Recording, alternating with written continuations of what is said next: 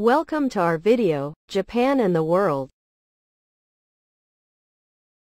The topic for this time is, Steps Forward to Strengthen the Lithium-Ion Battery Supply Chain. I would like to focus on the commentary by William Allen Reinsch, Meredith Broadbent, Thibault Denamiel, and Evan Brown at CSIS. William Reinsch holds the Scholl Chair in International Business at the Center for Strategic and International Studies, CSIS, in Washington, D.C. Meredith Broadbent serves as a senior advisor, non-resident, with the Scholl Chair in International Business at CSIS. Thibault Denamiel is an associate fellow with the Scholl Chair in International Business at CSIS. Evan Brown is the program coordinator and research assistant for the Scholl Chair in International Business at CSIS. Steps Forward to Strengthen the Lithium-Ion Battery Supply Chain. Commentary by CSIS's William Allen Reinsch, Meredith Broadbent, Thibault Denamiel, and Evan Brown, published June 11, 2024. This text-to-speech audio was generated by 11 Labs. Introduction.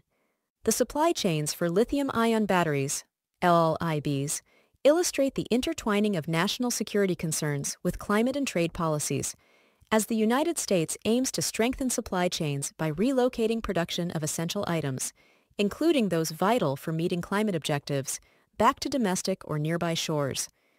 The LIB supply chain spans globally, but key inputs and processing capabilities are concentrated in a few countries. This combination of dispersion and concentration makes the global supply chain vulnerable to geopolitical disruptions and changes in trade relations. Compounding this challenge is China's dominance in lithium-ion manufacturing, particularly in processing mineral inputs and producing key end products like electric vehicles, EVs, alongside its status as an economic rival and strategic adversary to U.S. interests. Need for policy adjustments.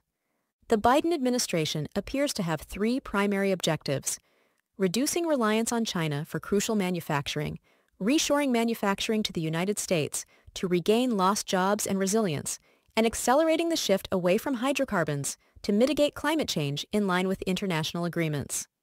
However, these goals present contradictions. Reducing dependence on China and bringing manufacturing back to the United States would enhance supply chain resilience, but might impede progress toward climate goals. Conversely, liberalizing trade with China could facilitate scaling up manufacturing and access to affordable inputs, supporting decarbonization efforts at the expense of supply chain security. Balancing these objectives requires a nuanced policy approach. The Scholl Chair in International Business Friendshoring, the Lithium-Ion Battery Project, aimed to address current deficiencies in U.S. policies surrounding LIB production and deployment. The project broke down key stages of the lithium-ion battery supply chain into three individual publications. The first delved into processing critical minerals and materials. The second explored the creation of cathode and anode active battery material, and the final piece examined the assembly of battery cells into modules, which are packed and sold to manufacturers of different end products, including EVs, solar power backup storage, consumer technology products, and emergency power backup systems. The Scholl Chair identified several adjustments to U.S. trade and economic policy to accelerate the production and deployment of lithium-ion batteries as well as LIB end uses. These recommendations, outlined below, aim to enable the United States to better secure the LIB supply chain while accelerating the green transition. Recommendations. Trade. 1.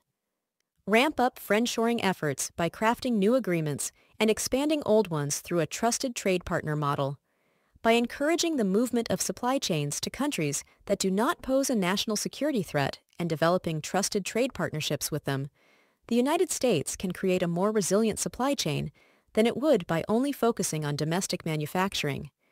Ideal friendshoring agreements would be plurilateral arrangements with major players that enable the coordination of industrial policy efforts, the enhancement of information sharing for research and development efforts in the field to improve manufacturing efficiency, and the elimination of trade barriers in critical goods. It is also crucial to build upon existing agreements to foster increased regulatory cooperation with other countries in key areas of the battery supply chain, particularly with free trade agreement, FTA partners that possess significant mineral reserves, such as Chile and Canada. Successful negotiations would create expanded extraction opportunities, but the United States may also be pushed to establish more value-added refining operations in partner countries. 2. Prioritize trade agreements to enable the green transition. To accelerate LIB deployment, the Biden administration should focus on taking down barriers to trade on inputs for lithium-ion batteries, as well as the batteries themselves, between the United States and its allies. Eliminating Most Favored Nation (MFN) tariffs on goods related to lithium-ion batteries should be a high-priority item for nations with long-term environmental ambitions.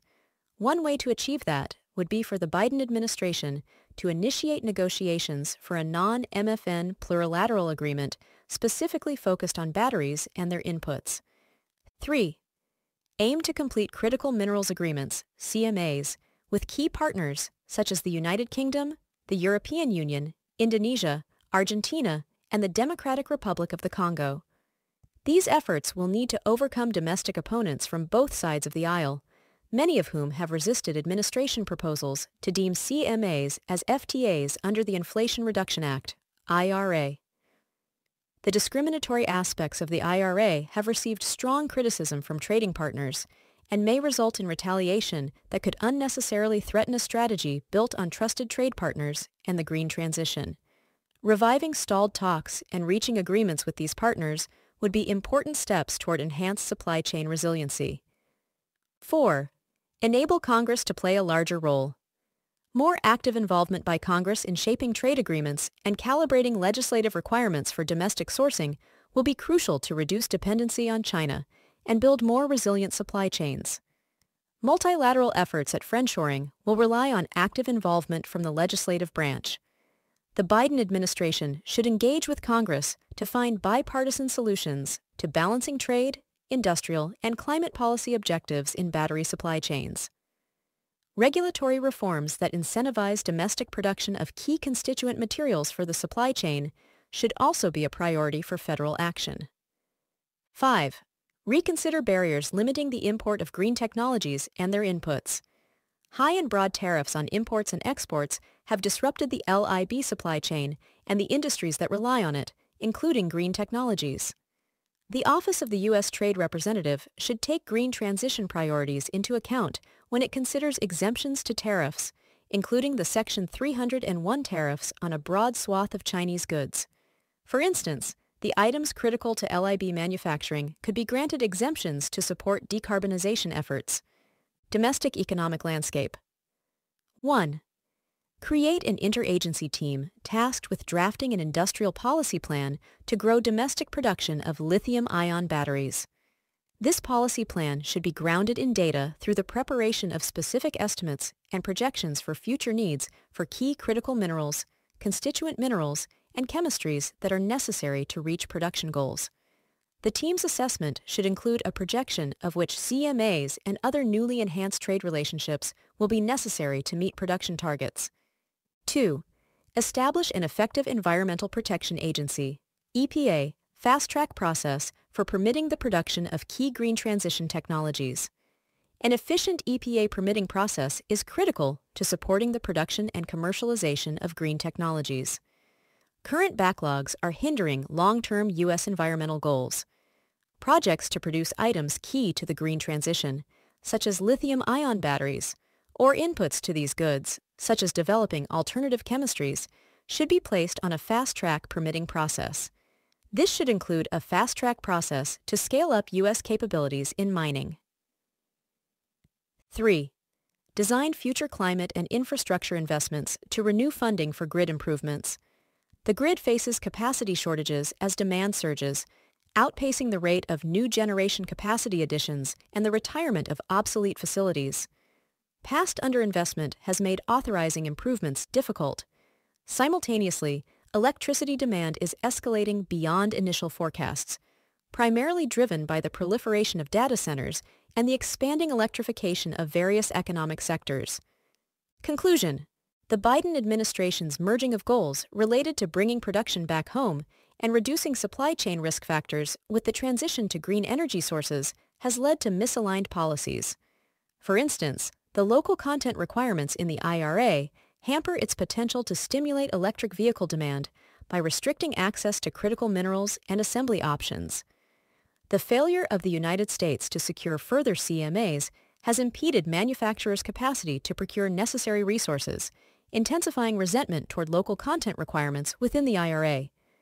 Curtailing the involvement of economic partners in U.S. decarbonization efforts undermines efforts to fortify critical supply chains through diversification. Additionally, integrating national security concerns into state-led investments in the United States makes it more difficult for manufacturers of essential goods like lithium-ion batteries to acquire the materials they need, given China's predominant position in those markets. Moreover, policies focused on reshoring are poised to face deficiencies in the capabilities of the U.S. economy, a reality already evident in lithium-ion battery manufacturing. For example, the government's permitting process and the nation's electric grid infrastructure are both overwhelmed. U.S. efforts to bring back production of cathode and anode-active battery materials have already faced significant challenges due to severe shortages in the workforce.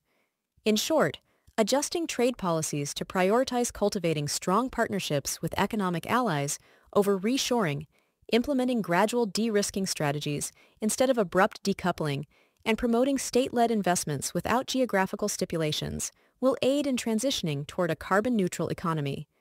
The recommendations outlined above take a step in that direction. For more analysis, visit csis.org.